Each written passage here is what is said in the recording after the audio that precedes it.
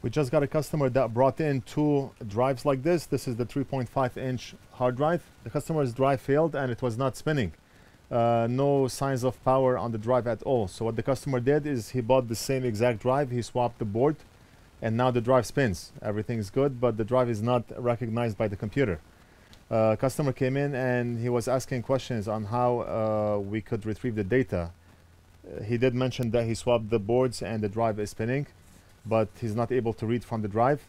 The reason is we also need to swap the BIOS chips on the board. By doing so, we should be able to read from that drive. So swapping the board alone is not enough. We also have to swap the firmware. And this is the good board that he bought, and this is the bad board. So what we're gonna do is we're gonna take the BIOS chip out of this board. I think it's 2 ICs that we need to desolder from this board, and we're gonna put it on this board here. Then we're gonna put this whole board on this drive, and we should be able to read the data from the drive. Let me take a quick look at the board.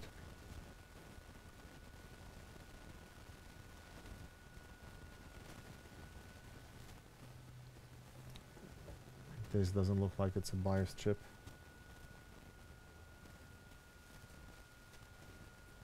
Let's read this number here.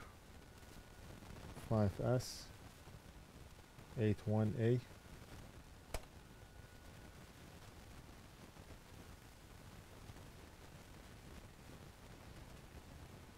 Okay, so this is the chip. Let's take a look at the board number.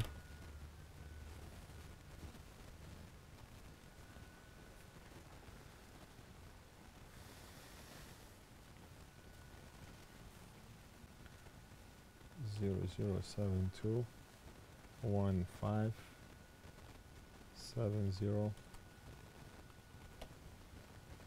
board. Okay, so doing a quick search online, I can verify that this is the chip that we need to swap. Okay, so that's it. We only need to swap 1 chip and we should be good.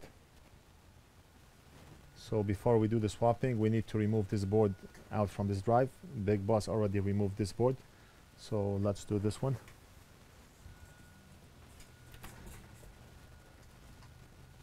So in the meantime, let's remove this chip. Pin number 1 is on the bottom left. We have to keep that in mind.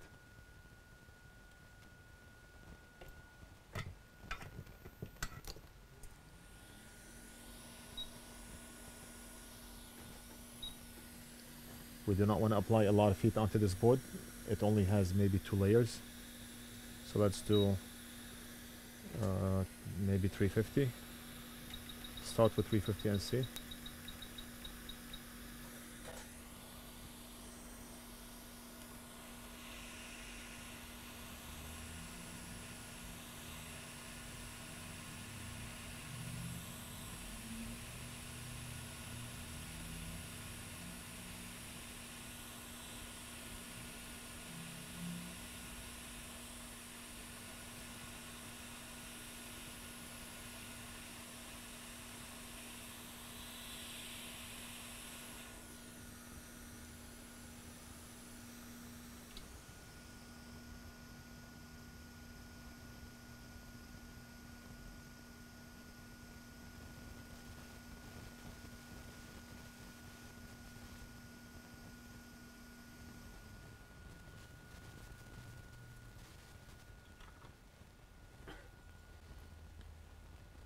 And now let's remove the chip that we need from the bad board, which is this one here.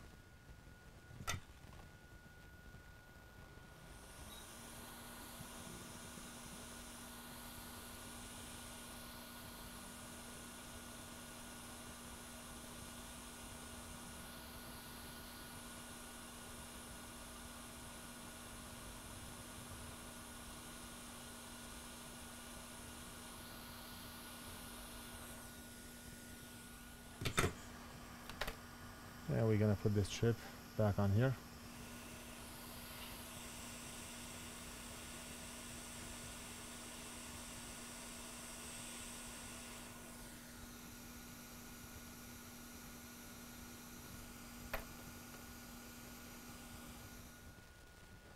that's it.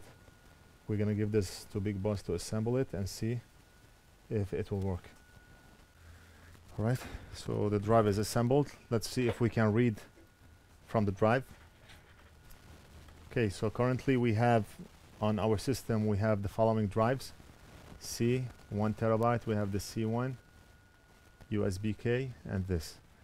I'm gonna connect the customer's hard drive. Hopefully it gets recognized. It's connected. Nothing yet. Is it spinning? Yeah, it's spinning.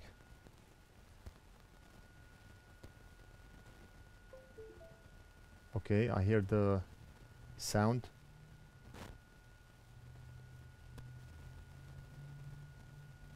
Yeah, right there. Right here. And we can see the customer files. Awesome. And so as you can see, swapping the board alone is not enough. Customer thought he can swap the board and he will be able to read from that drive, but that's not the case. When you swap the board, you also have to swap the BIOS chip, which has the information about the drive. So we swapped the chip and the drive is working now. We're gonna call the customer to come and pick up, and that's it. I hope you enjoyed the video. Don't forget to like and subscribe, and we'll do something else in the next video. So let's take a look at the bad board to see what is wrong with it, just out of curiosity. Customer does not want it fixed, and he doesn't care about this board. But just out of curiosity, let's see if we can figure out, based on physical inspection, what is wrong with this board.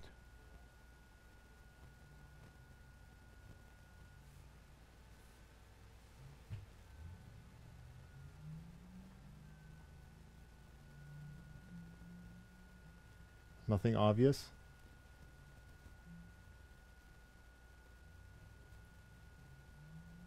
This is obvious here. It has burn marks on it. This looks like a hole.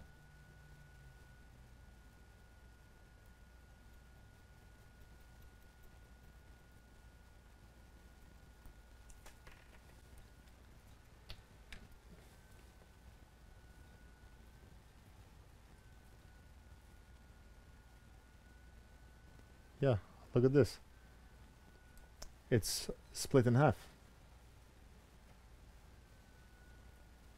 So this component could be what caused this board not to power on or not to work.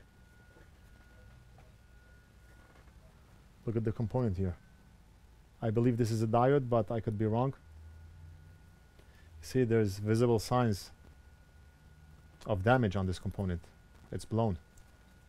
So if we would to fix that drive, or if we would to fix this board here, we would change this component, and I'm 99% positive that this board will work after we replace this component. But since that's not why the customer came here, we're not going to do anything to it, and we're just going to give it back to the customer.